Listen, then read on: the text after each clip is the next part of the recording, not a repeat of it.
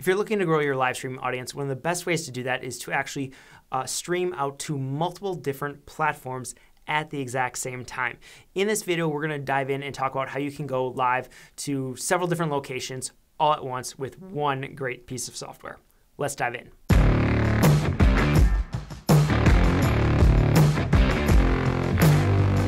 Hello and welcome to the channel. My name is Nick Polkowski, and on this channel we talk all things live streaming and how you can use live streaming and video to grow your business. So let's jump in and talk about a software here today that's going to allow you to multi-stream or multicast, basically to go live in several different locations on several different platforms all at the exact same time, and that software is Castr. Castr is a really great software that does several different things, but today we're going to focus specifically on multicasting or multi-streaming and how you can actually go live in several different locations all at once. So let's take a look inside the software. So here we are in Castr, just signed in. Now, Castr is the sponsor of today's video, and if you head on over to nickpolkowski.com/Castr, you're going to be able to go to their page and sign up for a free 7-day trial. This is going to give you a chance to kind of experiment with some of this, test it out, make sure it's right for you before diving in and actually signing up for their subscription service. So on this page right here, we're actually on that 7-day trial right now. So I just wanted to kind of show you what that's going to be like so you get an exact idea of what you're going to be dealing with. And first, you're going to notice they're already have kind of an improved, a new way of going through and a new look for their service, which is really neat. I love to see when a software continues to kind of upgrade and improve, and I think this is much more improved from the way it used to look. Now, let's go and hit Create New, and then we're going to go ahead and hit New Multi-Stream. And then let's do just Test Castr. And then we're going to go to our region, which I'm close to Chicago, so let's say there. Now, first, let's go and hit Add Platform. And I'm going to jump in, and we're going to go live to Facebook. Now, you're actually able to set up and connect to Facebook a couple different ways. You can continue with Facebook going this route, or you can add the streaming key, the server and streaming key right here. A lot of times I'll go this manual route, but for today, let's go ahead and do this. And once you're connected, you'll be brought back here, and then you can go ahead and follow all of these and go to your timeline. And we're going to go Test Castr.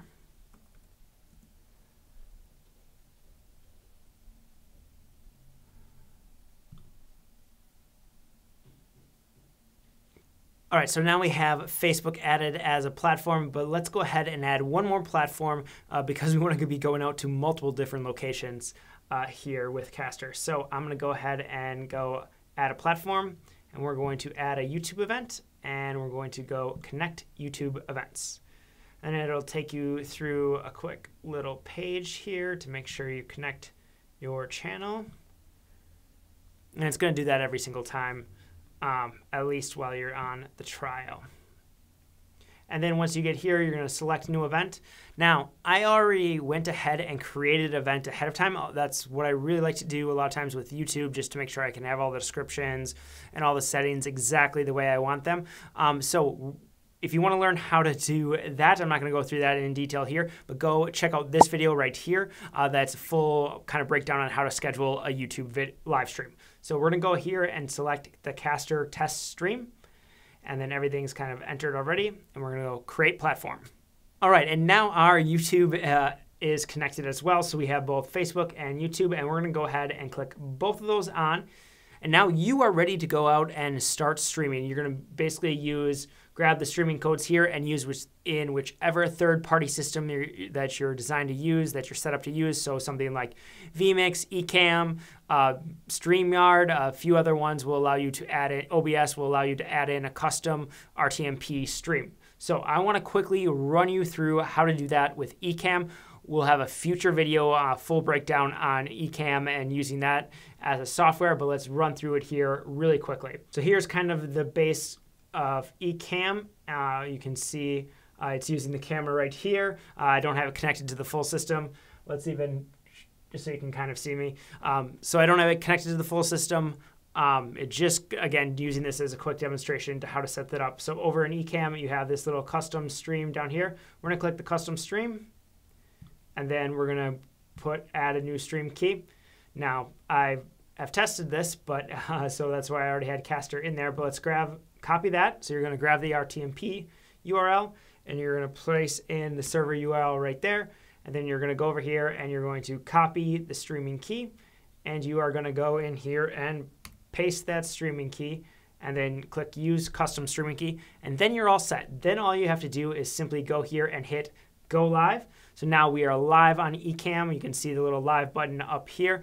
And then if we scroll over, we're going to watch, and let's get this out of the way. We're going to scroll over and watch right here. There we go. We can see our live preview coming in. You can see right there, we are live here. It's going to always be a couple seconds delay, so that's why you're going to notice the little bit of lag here from what I'm saying to you versus what you're seeing there on the screen. But there, we are all set up. We are ready to go, and that's everything you need to do. So now let's go ahead, and this really is, right here, this really is Castr. It can be very simple, can be very straightforward, especially when you're just using the multicasting. You can see up here, it's giving us our frame rates. It's giving us the resolution. It's letting us know the kilobytes per second.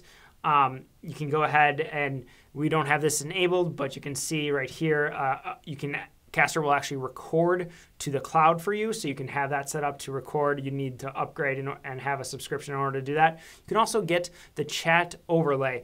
So you basically grab this URL right here in order to place the chat kind of in your live stream using a third-party software system, again, like Ecamm, vMix, OBS, things like that will allow you to do a lot of these features. But that's the basics of what Castr is like. So let's go ahead and end this stream right here.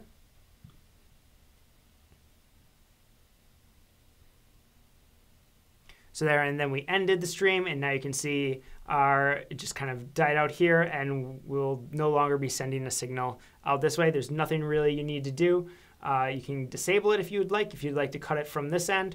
But otherwise, everything is good here on this side, and you just did your first multicast with Castr. And that really right there, that is Castr. It's pretty simple in terms of operation, in terms of what it does up front, but it's a really great service that it's going to allow you to reach more people. Again, if you want to learn more about Castr, if you want to sign up for the free trial, head on over to nickbolkowski.com/Castr, and you'll be able to sign up for that 7-day free trial, test it out, see if it works for you. But it really is a great service that I really appreciate it, and I think you should definitely check out. And if you want to learn more about getting started with Facebook Live, be sure to check out this playlist right here, or head on over and watch our YouTube full tutorial where that walks you through everything about YouTube live streaming. That's going to get you started, and I'll see you in the next video.